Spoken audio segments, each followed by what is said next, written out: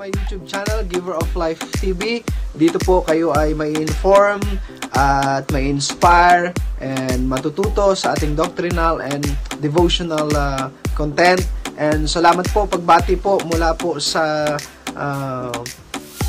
inyo pong lingkod, at sa mga kaibigan po natin. Happy New Year po sa lahat, sa DMF family, sa GLCC family, sa diaspora, Giver of Life Christian Church family, sa conference, sa mga brad po natin, salute mga brad at sis, sa mga kaibigan, mga kamag-anak, pinsan, mga pamangkin, sa mga inaanak, sa kumpare, kumare, sa lahat po ng mga kaibigan po natin at mga nakakakilala po sa atin. Isang mapagpalang taon ng 2020 po sa bawat isa po sa atin, lalo tigit sa mga subscribers po natin na tinatangkilik po ang ating pong channel na ito, Giver of Life channel. Maraming pong salamat sa inyo. Marami pa hong mga taon ang ating pong pagsasama-samahan at nawa na inspire, na inform po kayo, natututo po kayo sa ating doctrinal and sa ating devotional content dito po sa ating channel. Maraming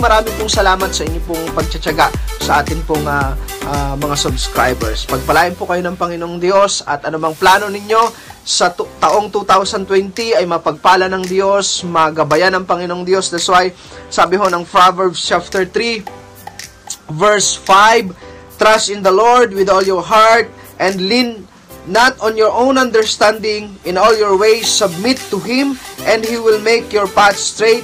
Do not be wise in your own eyes. Fear the Lord and shun evil.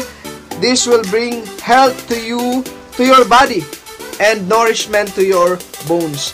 Honor the Lord with your wealth, with the first fruit of all your crops. Yan, salamat po sa Panginoong Diyos. Ano man ang plano natin sa taong 2020, nawa ay naroon ang pagtitiwala sa Diyos, naroon ang pagbibigay ng pagtitiwala sa Diyos at hindi saga ng ating mga sarili, sapagkat ang Diyos ang nagtatakda ng ating buhay, siyang nagtatakda ng hangganan ng ating mga buhay, kaya marapat lamang na ipagkatiwala natin ang ating buhay at ang taong 2020 sa kamay ng ating Diyos na lumikha, sapagkat mayroon hong Diyos na lumikha ng langit at lupa at nakakaalam ng panukala sa ating hinaharap. Ang atin po ay ipagkatiwala sa Diyos ang lahat ng bagay, kasama ng pananampalataya at kasama ng paglilingkod sa ating Diyos, lalo't higit sa Giver of Life Church family, sa DMF family, sa Nambo Church, sa mga pastors,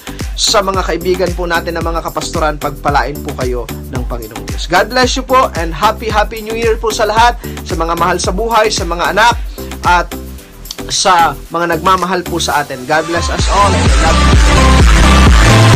you.